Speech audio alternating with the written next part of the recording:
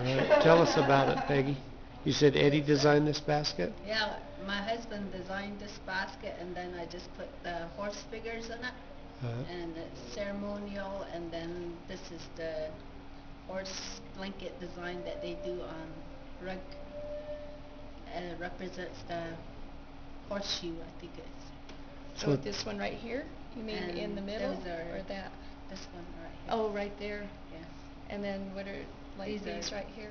Ceremonial, and then they're just horseshoe designs on it, and then I just put horses in between them because there was a lot of white in between, and these are just the design too. So horses kind of mean freedom, don't they?